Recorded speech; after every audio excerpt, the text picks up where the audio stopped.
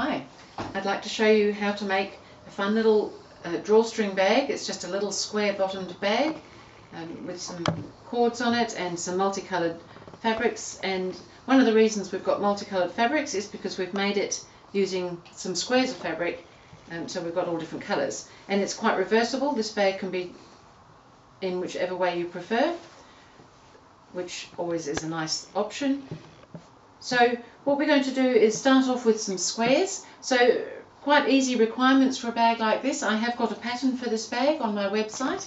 It's called Square Drawstring Bag on GourmetQuilter.com. And so we've got the requirements on the back. Tells you that you just need to have 5 6-inch squares. So I've just got all different colours for my bags, and I thought that this was kind of fun to do. So we just need 5 squares that are 6 inches square, and then 2 lengths of cord that are 15 inches long each. And out of that we can make this nice little reversible bag with the little casings and the cord ends to hide the ends of your cord. So to start off with, we'll just cut the fabric for the casings and the cord ends. So that's this little bit that I've got across the top here that the cord goes through is the casing, and these are the little cord ends on the end. So with one square, so choose which fabric you want to use for your one square if you've got all different coloured fabrics like I have. And I'm just going to cut that, so I've laid it on my board so that it lines up with the board markings, and I'm just going to cut that into 2-inch strips. So I've just come in 2 inches from the edge of the fabric and cut 2 inches, and then I'm going to move across and I'm going to cut, guess what, another 2 inches. And then for the actual casings, I need to recut that to get the length that I'm looking for. So I'm going to position that on here. We might just move these out of the way a minute. And these need to be 4.5 inches long. So conveniently my ruler is 4.5 inches, but otherwise you would measure along 4.5 inches, and we're just going to trim off those bits because we don't need those little bits. So we've now got 2 4.5-inch lengths that we're going to make the casings out of. And then for the little cord ends, we just make little pocket ends for the cord. Again, it's 2 inches wide, but we're going to only cut it 1.5 inches, so all of a sudden it becomes 2 inches long and 1.5 inches wide. And we just need 2 of those, and again we don't need that piece. So not too much wastage going on. And while we're here cutting, I might cut these pieces as well, and these are all for the bag pieces. So again, they're 6-inch squares, and we're just going to cut them in half. So I've got 4 squares layered together here, and they just get cut in half. Now that was pretty straightforward.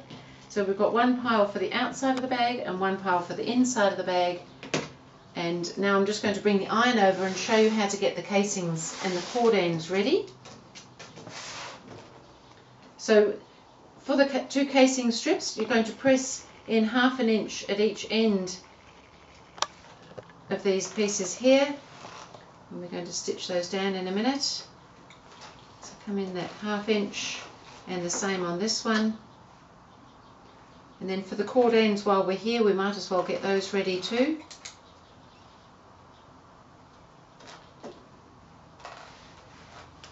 And along the short edges, we're just going to press over, maybe only 1/4 inch or perhaps a touch more, up to you a little bit on that one, it doesn't matter too much.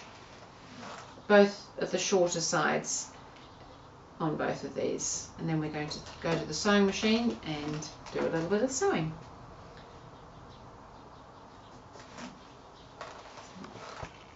Let's press those all in.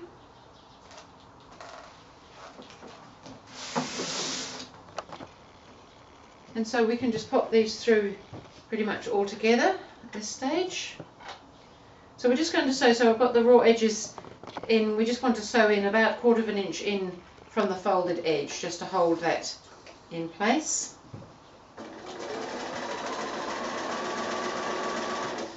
And we can chain piece these through, which is quite convenient.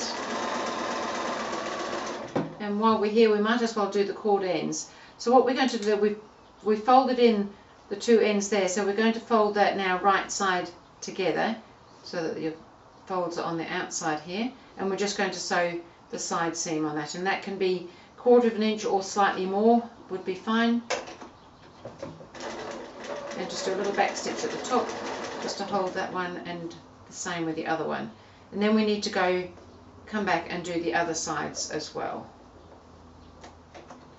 So this is a fun little bag for keeping all sorts of little treats in. It could be for little toys or things where you've got small parts. It could be for little cosmetic-y type things. It could of course be for something totally unnecessary like chocolate perhaps. Oh, did I say unnecessary? Silly me, chocolate is such a necessary thing in life. So now I need to go back and do the other side of those, and we'll do that now, then it's all done. So I'm just going to snip, I've done both sides of here now, I'm going to snip those apart, and we'll go back to the iron in a minute, but we'll just do a little bit more on these little cord ends because we're trying to make these little pockets and have them ready for later. So I'm actually just going to snip off the little corners. This just helps when we turn them out the right way because they're quite fiddly little things. Don't snip your sewing, but snip away at the corners. I'll do that on both of those, and then we'll turn them out the right way, ready for using a bit later when we pop the cord in. So this is a little bit fiddly. You might find that you want something to help you turn it with. These scissors are quite good, although if you have scissors that are too sharply pointed, you'll put holes in if you're not careful. So sometimes a little chopstick or some other little tool is quite helpful for this part. And I can do both of them while I'm here because we'll need both of them. So yes, a touch fiddly, but kind of worth it. You don't have to do the cord ends, of course. You could just knot your strings, but I quite like to have something tidy on the end. So this is now just a little pocket. When we come to pop the cord in our bag later, when we've made up the bag, we can pop the cord ends in and stitch across. So we'll put those to one side for the moment, and I'll get the iron and we'll press these casings so that they're ready to use. So we've stitched over both ends of that, and now we're just going to fold those over with the right side on the outside, and the other one as well, and we'll pop those to one side while we make up the bag piece as well. So they're all ready, waiting to be used soon. So now with the bag, we've got two sets of 4 rectangles that are 3 inches wide by 6 inches long, and we just now need to join those up into a row of strips so that they're going to be joined up. We need to make 2 sets of these. One's for the inside of the bag, which as I've said is going to be reversible, and one for the outside. So if you join up 2 sets of those, and again you can probably chain piece those through, and then we're going to join those up into like a cylinder, I guess you'd call it.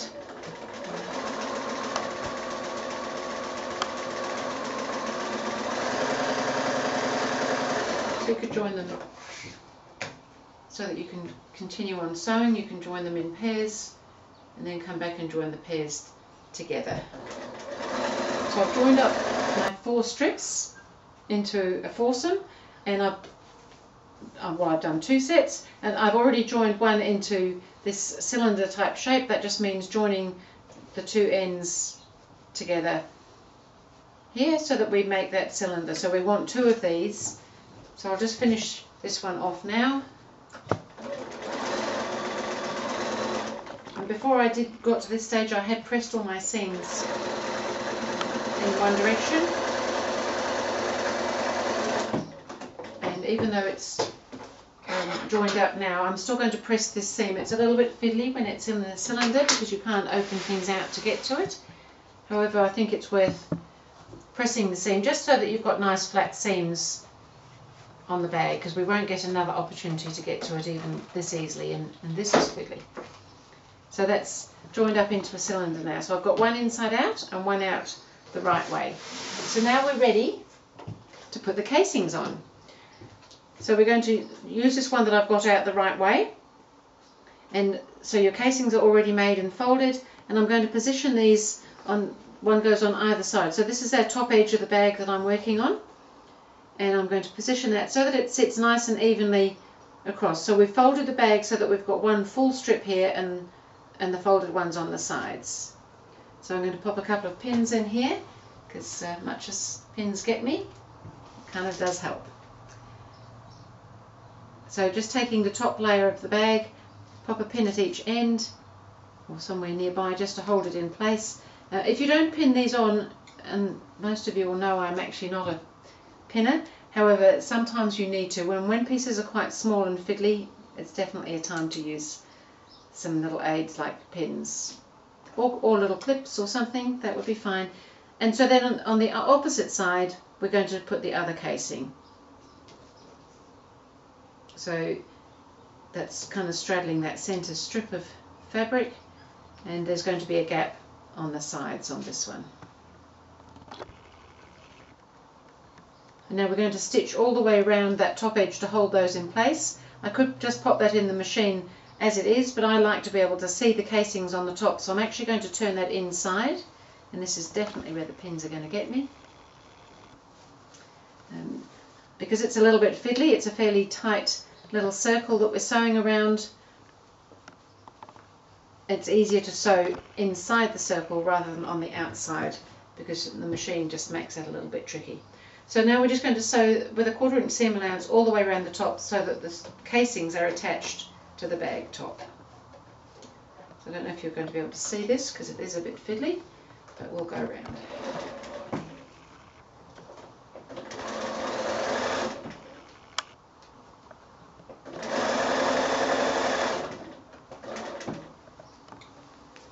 And you can just keep on going between the casings. So always just making sure that you're flattening out and keeping your edges level ahead of where you're sewing. So when things are a little bit fiddly like this, I suggest you just take your time, don't try and rush it, because that's when things can go wrong. They say patience is a virtue, not really one that I have, however I have learnt some areas where I need to be patient. So I've got that on there, and I'll just turn it out the right way again so that you can see that the casings are both sitting on there nicely now. So now what we're going to do is pop this inside the other cylinder so that they're right sides together. And I'm going to switch that around. For no good reason, I've got the colours opposite to each other there. And we're going to sew all the way around this top edge again, including the casings in between, but we're going to leave a little gap. So in one of the casing areas we want to leave a gap, so we're going to match up the seams, this seam to this seam here, and we're going to put some pins in to hold that in place while we sew it, because again it's quite fiddly and things move quite a lot when you're trying to do this sort of fiddly sewing. So we're wanting to start and stop in a bit so that we've got a gap for turning, because we need to be able to get the bag out the right way after we've finished sewing it. So in one of the casing areas, so on one of the centre strips of fabric, we're going to leave a gap of maybe a couple of inches in between, but then we're going to be sewing all the way around the rest of the way, and I'm just going to pop pins in so that it all holds together as we go, because it is just a little bit fiddly.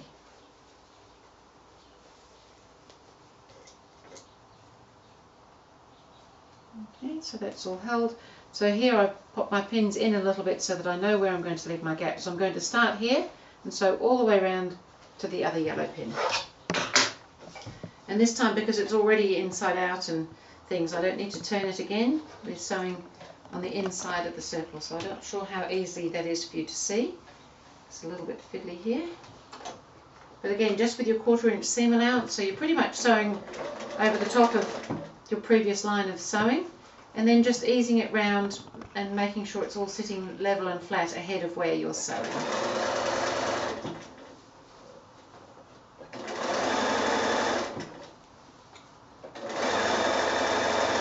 And come all the way around back to that yellow pin.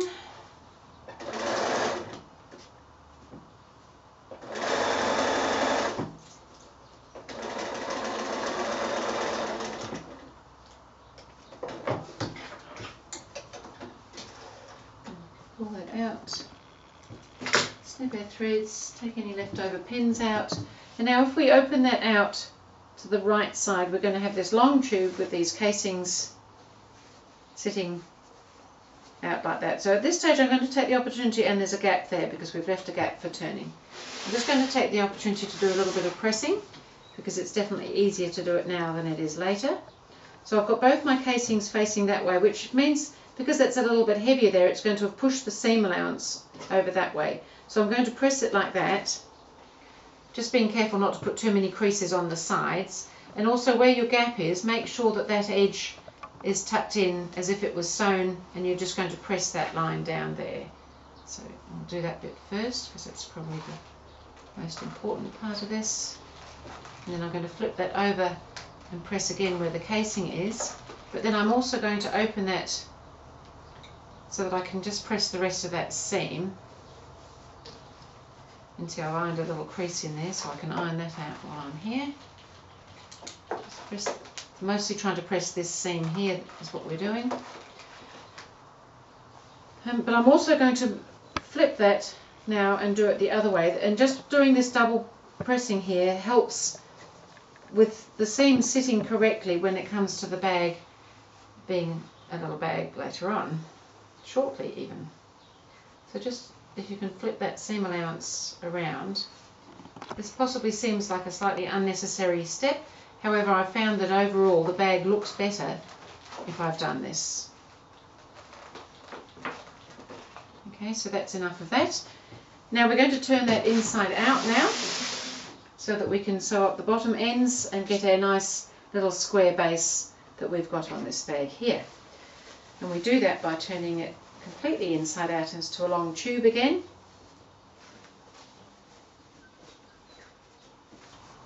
So we've got our tube inside out here, and so what we're going to do now, in the centre of the two side strips here, we're just going to pop a pin as a marker. We're going to do this at both ends,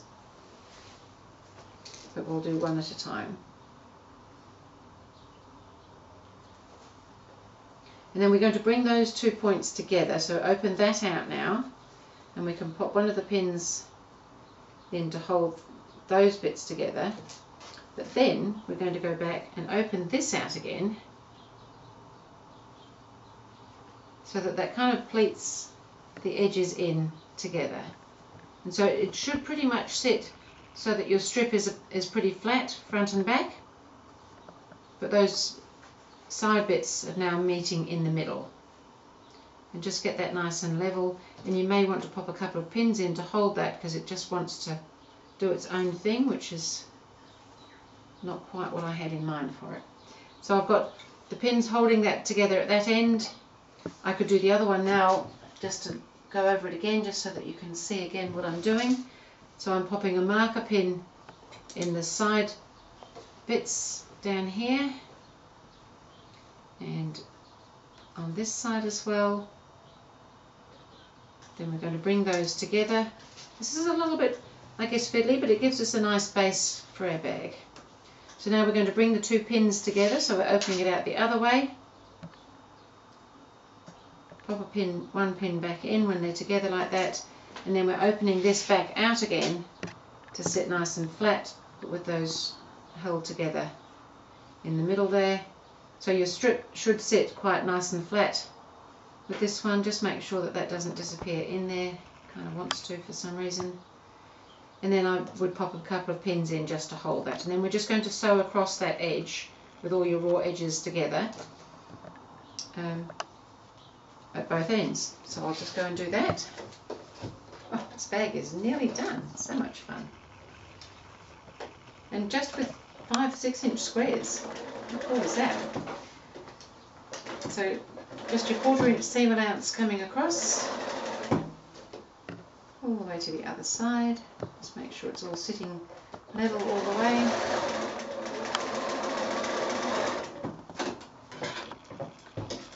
And I'll come and do the other end while we're here, and then we can turn it out through our little gap.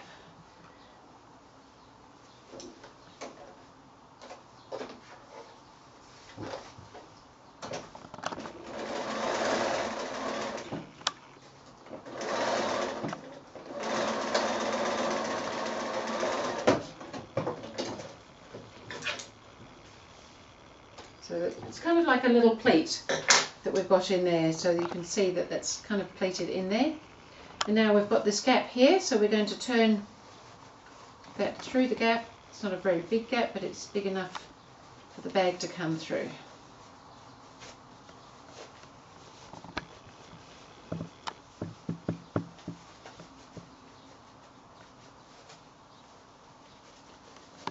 Okay, and pull the other bit through as well.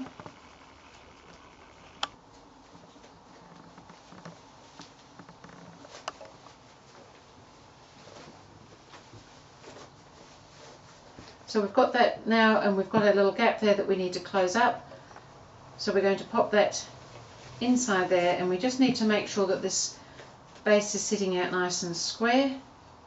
That should fold out nicely for you into like a square sort of base, and the other way as well. If we turn it in the other way, because it's reversible, so it should look the same inside and out.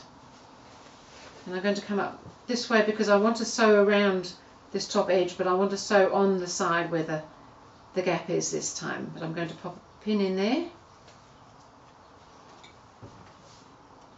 just to hold. That's the gap that we had to turn it through, so pop a pin just to hold it in place. And then I'm going to go back to the sewing machine, and because we had previously done that little bit fiddly pressing around that top edge, then that's going to sit quite nice and flat already for you now. You don't have to try and press it again now that we've got it into this bag shape, which would be just a bit harder to do. So I'm going to stitch around now just about 1/8 of an inch underneath the casing all the way around, and including where the gap is, so that that closes up the gap without leaving any evidence. So again, just sewing on the inside of the bag. It's just sitting nicely.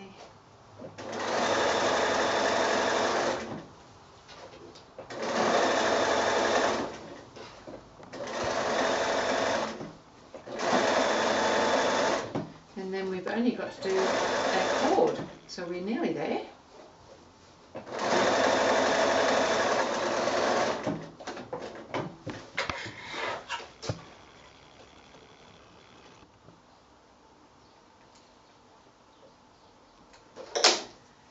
And there's our little bag already with a nice little square base on it. It's going to sit quite nicely. And so we've got our 2 bits of cord. They were cut 15 inches long, both of them. And we're going to pop them through our casings and then pop our little cord ends on to finish off the bag nicely at the end. So I'm putting both pieces of cord onto a safety pin, and I'm going to thread both pieces through one of the casings. Don't go all the way around with both of them, because that would not be a good answer at this stage. Then I'm going to take one of the cords off, but I'm going to continue on with the other one. So I'll pull it through a little bit, but don't let it escape all the way through, and then come back through this casing here. I use a safety pin for threading things through like this. It seems just as easy as anything else. You can get bodkins and things, but the cord is quite thick, so sometimes a safety pin is a good answer. So now I've got both. I'm leaving this other one at the moment. I've got my cord looped through one way, and I'm going to pop into my little cord end pocket that we made previously, the ends into there, and then I'm going to stitch just across the end there so that it's nice and tidy. You could just knot the cords, or you could have, maybe you've got some nice beads or things like that. There's other ways of doing it, but this is the way that I'm doing it here. So I'm just going to pop that in and stitch right the way across, and probably go back on myself just to hold it nice and strong.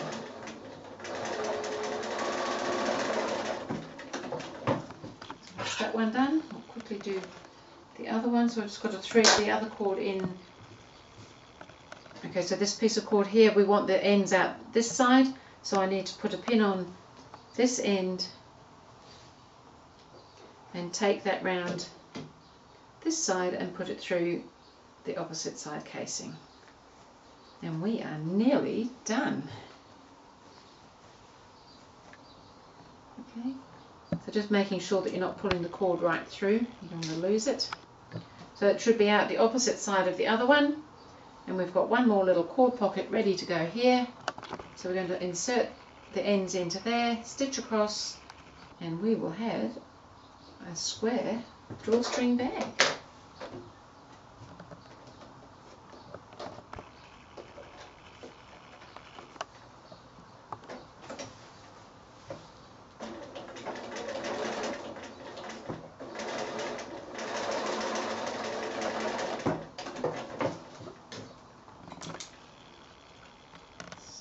Threads, and there we are. We have a very delicious little bag to hold very delicious little treats or non-delicious treats. And as I said, it's quite reversible, so you can turn it out the other way. You could have used different colours inside if you'd wanted to, but we were just working with the 6-inch squares. So that's a fun little bag. The pattern is available, as I mentioned, on my website on GourmetQuilter.com, and enjoy the 6-inch square bags.